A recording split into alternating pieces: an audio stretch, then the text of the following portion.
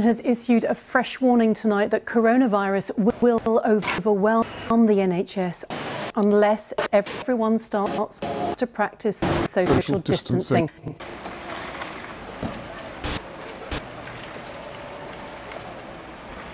He's urged everyone in the UK to follow official guidance to stay at home to save lives.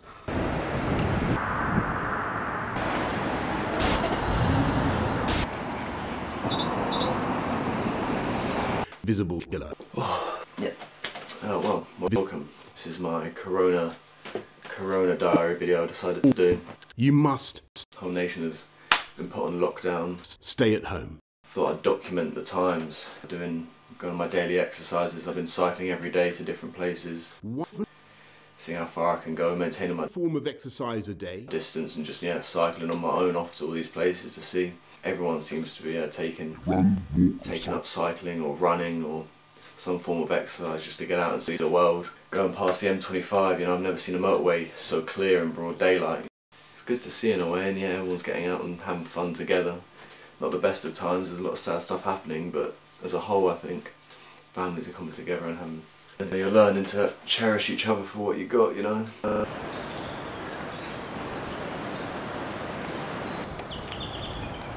I bought 5 litres, it was £2 more for 5 litres. Yeah, you're around though, you see these closed down shops, big COVID-19 signs. Close all shops. It's pretty surreal, it's like a post-apocalyptic world we're living in now where all the shops are closed, everyone's wearing face masks in these centred off gridded 2-metre lines.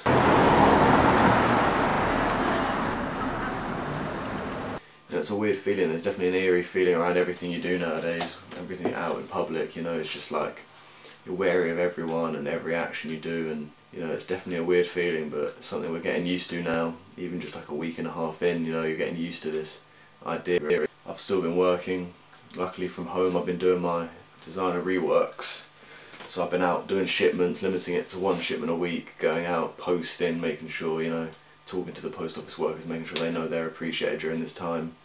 Just letting everyone know that, if you're being served in such a time, that you've got to give them the respect they need, because they don't want to be serving you.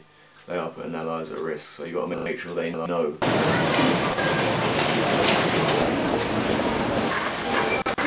We also had the NHS clap to help the NHS. Started on the first Tuesday at 8 o'clock, everyone went outside their houses, started clapping, banging pans.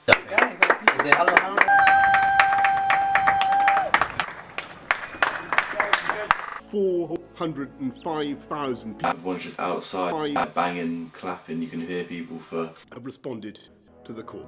You can hear people from everywhere just, getting involved, showing the NHS workers or all key workers that they are appreciated at this time, because, you might not be able to help yourself, but at least us all coming together, clapping, at least shows them that them working all these hours and doing all this stuff is appreciated. Taking regular trips to see my gran, the elderly generation's been probably taking the biggest hit, because it's not the virus that's going to kill them, it's going to be staying inside doing absolutely nothing all day. Their lives are already, most of their lives are already pretty bleak, and being told you're not allowed to go outside, or if you do you'll probably die, probably isn't a nice factor. So taking walks with my family up to see my gran, just talk to her for a little bit, make her feel better in the times. At the start of the lockdown, Boris called for all non-essential shops to be closed. We were sent an email saying that we were going to be furloughed. 2 days later got told that we'd still be working. I was set on staying safe and not working during at least the peak of the virus. Started working, sceptical at first. I was thinking, is this the right thing to do? But the garden centre itself is quite large, so I've been able to keep myself to myself. I've been putting stickers on the plant pots.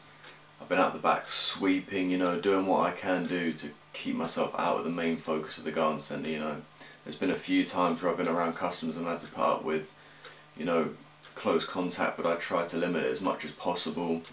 Working in retail shows you that there are people who treat you like less of a person possible. During the pandemic I haven't been able to see any of my friends or close family. I think that's been one of the hardest things. We're so used to going out, talking to each other, using that to get past the time, when we're not working. Me and my girlfriend don't live together, so during the pandemic we've had to isolate in our own houses. you don't realise until something like this happens how easy it is for us to travel to each other's. You know, I'd be at hers or she'd be at mine. We're practically living together just at each other's houses, and it's we're now to get used to this way of life where I'd go to her house. You know, she'll come to the window and I'll be 2 meters away and we can still talk, but it's definitely not the same as it used to be. Sleep in the same bed as them, you're always around them, you know, you rely on them in many different ways. So when you're not with them, you know, it's a different way of lifestyle you have to adjust to. And I'd never compare it to anything a lot worse, but for me it's, you know, you have to get used to this new way. Careful steps to modify our measures. We've now entered the last stage of lockdown, phase 2. So yeah, Boris went on TV, gave a speech. Everyone thought it was quite vague. It was basically if you can't work from home, you've got to go to work. Construction or manufacturing. And then everyone else stay back from work. It was a bit confusing, but in Boris's speech he also announced that you're now allowed to meet one other person who isn't from your household at a 2 meter distance. Unlimited amounts of outdoor exercise. After hearing this news about the ease of the lockdown, I went to Epsom to go document what was going on. You know, I wanted to see if there was going to be loads of people now just out and about doing their thing, or if people were still going to be respectful. Pleasantly surprised actually, there was a few people, you know, out talking to each other following this new meet up distance rule. You know, the town centre is a little bit busier now, but I guess people are starting to get used to this new norm as such, of kind of just like going out but keeping distance. The parks again, a little bit fuller than before, but at least now people are maintaining distance. Everyone's getting used to this new norm. Makes you think a lot more about what you do and who you touch, and before especially I don't really care about germs. You know, you don't even think about it, it's like some invisible thing that just is kind of there, and then now it's this deadly invisible killer that's just everywhere.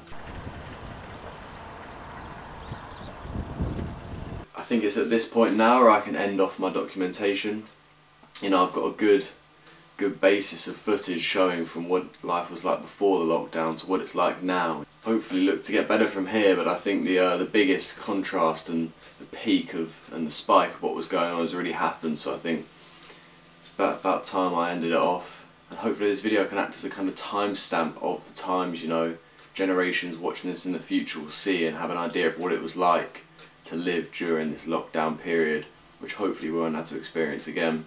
Hopefully I've been able to enlighten you on the goings on of my life during this lockdown, and thank you very much for watching.